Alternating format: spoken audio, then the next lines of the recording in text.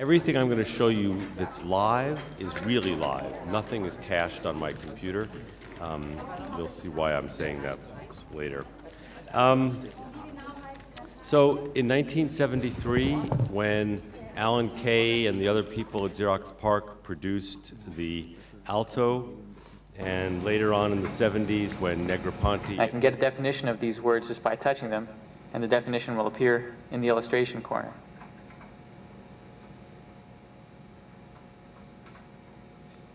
I can get back to the illustration, but in this case it's not a single frame, but it's actually a movie of someone coming into the frame. Anyway, between those two events, the Alto and the work that was being done at MIT, it was really clear in the 70s that the media landscape was about to undergo a serious, serious change. And when I say about, I don't mean in the next year, the next 2 years, I mean over the next many decades. As somebody once pointed out to me, although the printing press started up in the West in 1454, it takes 40 to 50 years before page numbers even start to appear on pages. It takes humans a long time to understand the affordances of new media, but we're getting there. The only constant is change, and you know how when water is heated up, it looks pretty much like water until just before it starts to steam? I think we're sort of at that moment. The water's been heating up and it's about to start to steam. Moving text from the printed page to the screen is minor compared to the really big changes that are coming. We've been seeing them coming, we've known they're coming, but all the pieces are starting to come together such that the marriage of publishing and computing is about to yield its first offspring. So I just want to go back to the future for 1 second, and for people maybe who don't know some of my own personal background in this. Back in '84, I started a publishing company called Criterion that did special editions of films. We did the first commentary tracks on films, adding supplementary sections, basically adding all the context we could to an iconic cultural warhorse. This went on to become a fairly successful DVD business. In 1988, we released what I think historically is now known as the first commercially viable, at least, CD-ROM. It was, again, providing context to Beethoven's Ninth Symphony. The symphony was there, too. In '92, we really had the good fortune to publish the first ebooks. The first 3 were Jurassic Park before it came out in paperback, Douglas Adams' Hitchhiker's Trilogy, and Martin Gardner's Annotated Alice. The next 3 were for women. It was Back to the Future by Susan Faludi, Marge Piercy's Gone to Soldiers, and my favorite, the first double feature, Brave New World, paired with Neil Postman's Amusing Ourselves to Death. When we put these out in 1992, they were on floppy disks, but you'll notice from this picture on the left-hand side that we actually enabled you to write in the margin then, and also to put vertical marks in the margin. John Scully actually, I'm going to borrow Kat's instead of taking my computer. John Scully used to fly me around the world that year so that I could lie down on stages and show that I could read in bed and turn pages with my finger. Which I wanted to do, actually, because I was trying to make a statement that in the future, we were all going to be reading on screens. Publishers respected me at the time, but they really didn't understand what that had to do with them. I do wonder now how different the world would be if publishers had sort of grasped in 1992 that it had everything to do with them, because perhaps it wouldn't have been Amazon that had released the Kindle or Apple that had released the tablet and iBooks, but perhaps a consortium of publishers would have worked either together or maybe with Sony or somebody to jumpstart a business that they could have and should have, I think, owned. So I left publishing in 1996, mostly because I didn't understand what it meant to be a publisher at that point, and because I felt that we just didn't have the right tools.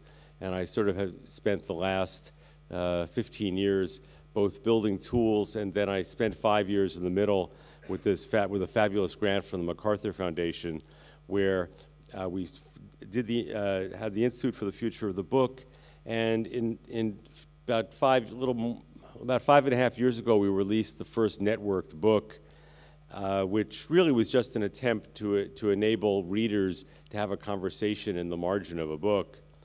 And I'll show you one example of this. This was the last experiment we did. It's Doris Lessing's Golden Notebook. Just after she won the Nobel Prize, I got these 7 women to spend 6 weeks reading the book together. They didn't know each other. On the left-hand side, you see the text of a page from the book, and on the right-hand side, you see the conversation that these women had just about this one page. It was a fantastic experience for them. They all wanted to do it again.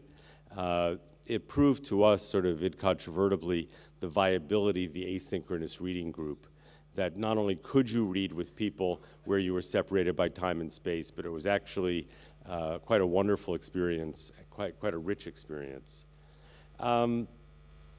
So back to Keynote. Okay. So what did we learn all these years? In the second, so you have to, basically, during this period, spent the first 15 years sort of trying to understand about expanding the page, the notion of a page, to include audio, video, and code. And the second years, aside from tool building, really trying to understand what happened when you put a text online, that the social aspects come forward, and that a book becomes a place where readers can congregate, sometimes even with the author. We also realized that the core competencies of publishers in the future will include managing editorial content that includes a range of expressive media and the ability to build and nurture communities of interest. We learned that as the value of content heads towards zero, what people will pay for is context and community. I understand these are headlines. I'd love to talk to people about it much more in depth later. Lastly, and this was sort of one of the later things we understood, was that you can't just change the shape of the work. You've got to rethink the whole ecosystem. When we were making CD-ROMs, we'd put them into boxes, and then we'd put them into Tower and Waterstones, et cetera, and Barnes & Noble. And people would come and they'd see the boxes, but there was no way to browse them. In other words, we had changed the work, but we hadn't changed the rest of the ecosystem that would have been necessary to enable people to really build a market around it. So that brings us to Social Book, which is what I'm doing now. And this is a completely romantic, sort of unbelievably romantic idea that we can build a platform for publishing in the networked era. And we're trying to work on the whole ball of wax. First of all, everything is going to be in the browser, completely eschew the app world for a whole lot of reasons, not the least of which is that apps kind of reproduce one of the sad things about the print world, which is that each book lives by itself as an island and not together. We live in an open web today, and I think that our media should be in there too. We're going to reinvent the bookstore. If I have time, I'm going to talk to you about that. We're working on tools, as we have for a long time. They're going to make it relatively easy to assemble complex and elegant EPUB 3 documents. Those are the ones that can have a lot of interactivity and where you can control the page in its entirety. And we're going to make a stab at a completely new publishing model as well.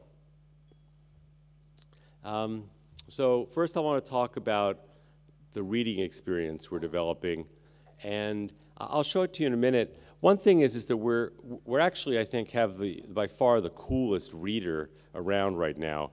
But one of the things that we're really working on is to make social reading a reality. And we've identified 4 flavors of social reading. The first is being able to read with people you know. So this is me reading with 5 other people, and each of us has been marking up the page, and the highlights and the graphical marks that we've made in the margin, those can all contain notes underneath them. But we also realize that there's a discussion that goes on more broadly than just between you and your friends. And so there's a tab, the community tab, and if you click on that, it actually gives you a ranked list of all of the other people, of the comments of all of the other people who are reading the same document. So what's happened is my group's notes have just been swapped out for another group's notes. We realized one day that if in social book you can actually be a group of 1, and I can mark up a book, underline 80 passages, put notes in there, and we realized that, wow, if that person were the author of a piece, or maybe an expert, that person would have created a gloss, and that then there's the possibility of importing somebody's gloss into a book that you're reading. Wouldn't it be, I mean, I for one, we read Tale of Two Cities not too long ago, and was thinking I would just love to read the analysis of an historian of this book. And so think of a gloss as an in-book purchase, where you can go and pay an extra $3 to get a gloss by a particular expert. So these are actually just, this is a book with 3 different, well, actually has many more glosses, and you can scan those, you can try one, you can decide to buy it. The last flavor of social reading is when the author or an expert actually appears inside the book, right? There's no reason why a publisher couldn't announce next Thursday so-and-so is going to give a live reading, and if you just open up your copy of the book, whether it's a sample or the book itself, you'll have access to this live reading, you'll be able to ask questions live, etc.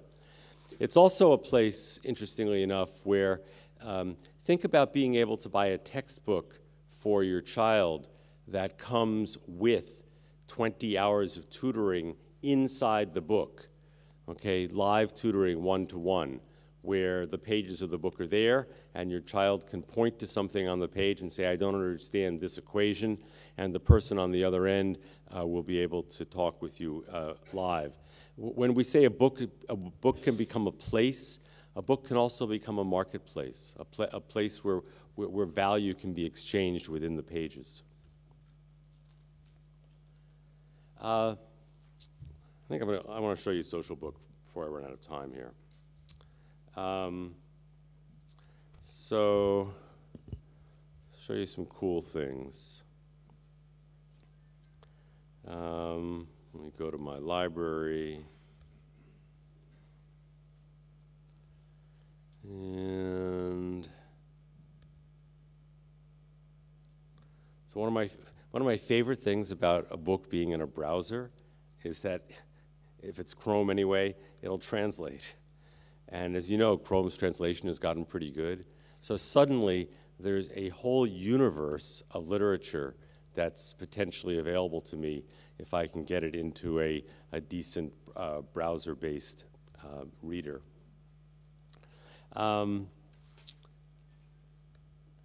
Another really cool thing about this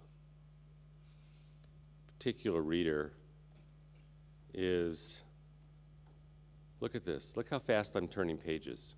This is not cached, I promise you. I just loaded it onto my machine. And it's not, and it even works that fast.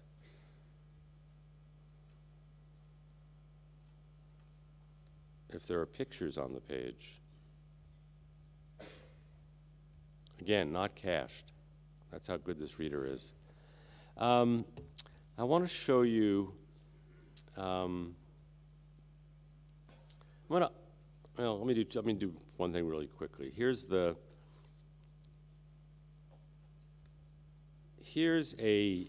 book I'm reading with 2 other people, and I just want to show you the richness of the conversation that can go on.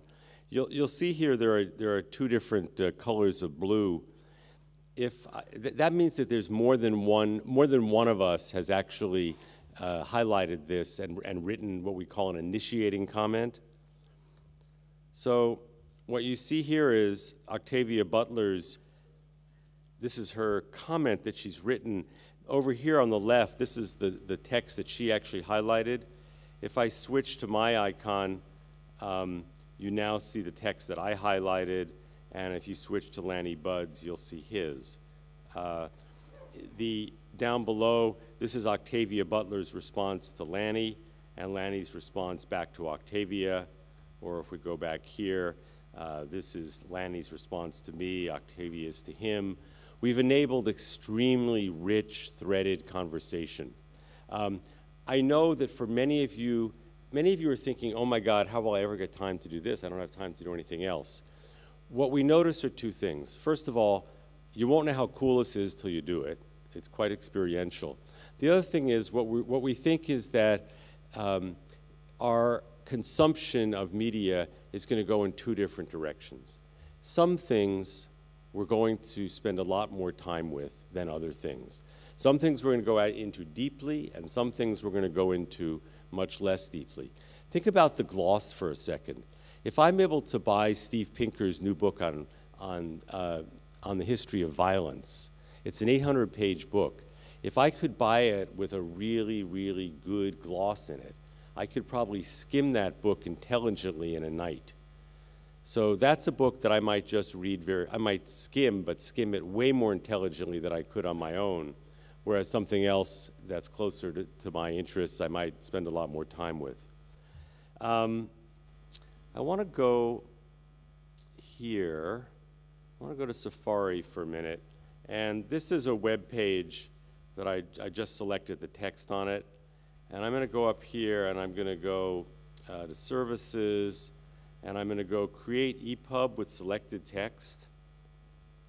And I'm going to call this Assange, and it's an interview with Assange by Hans Ulrich Obrist. And then I'm going to go back to Social Book, and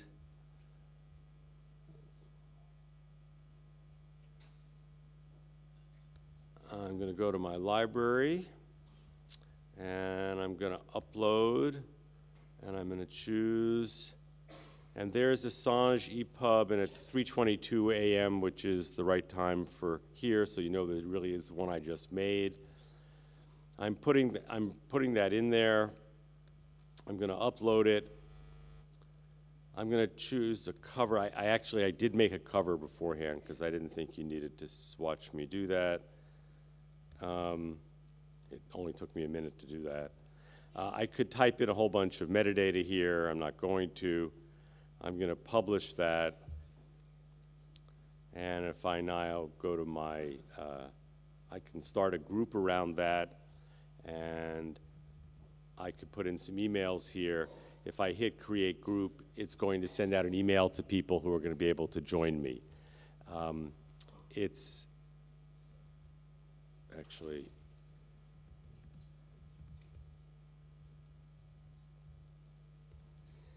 okay.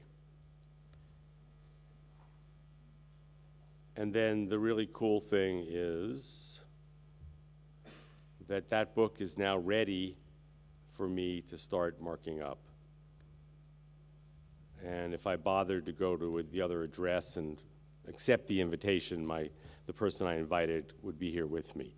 Okay, we've worked really hard to make it very, very easy to put things into Social Book,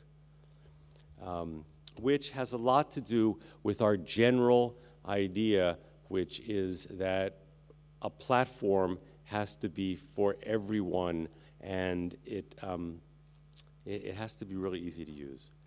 Let me go back to, how much more time do I have, Kat? None. 5 minutes? 3? 2? You're harsh. Okay, Social Bookstore. We're going to try to completely change. We're going to try to bring the serendipity that exists in brick and mortar stores into online bookstores. Foils, remember foils? They used to stock books by publisher. They've stopped doing that. There's absolutely no reason why an online bookstore couldn't let you see books by publisher and by subject matter. Not only that, we're going to allow publishers to brand their pages in the store. We really see publishers as potential partners here. We think you should be able to, publishers need their brands to be known and to be more valuable. Publishing model, I can't go into it, it'd just take too long, but it's the most radical thing we've come up with. Sophie are the tools that we've got, and again, if anybody wants a demonstration, they're quite phenomenal. We've now got them outputting to the iPad. I want to just finish, this is another 30 seconds. This is the centenary of Marshall McLuhan's birth, and I just wanted to play a 30-second clip of his. When any new form comes into the foreground of things, we naturally look at it through the old stereos. Yes, we can't help that. This is normal, and we're still trying to see how will our previous political and educational patterns persist under television. We're just trying to fit the old things into the new form, instead of asking, what is the new form going to do to all the assumptions we had before? McLuhan and others realized that the actual mechanisms of communication have a huge impact on society. And so not only are the forms of expression changing, what we change them into is going to have a huge impact on human society going forward. I just say that because I just want to try to impart this idea that what we are doing has implications beyond our businesses. It has implications for how human society is going to evolve in the next, hundreds and hundreds of years. So what we're doing is important, and I wish you a fantastic conference. Onward.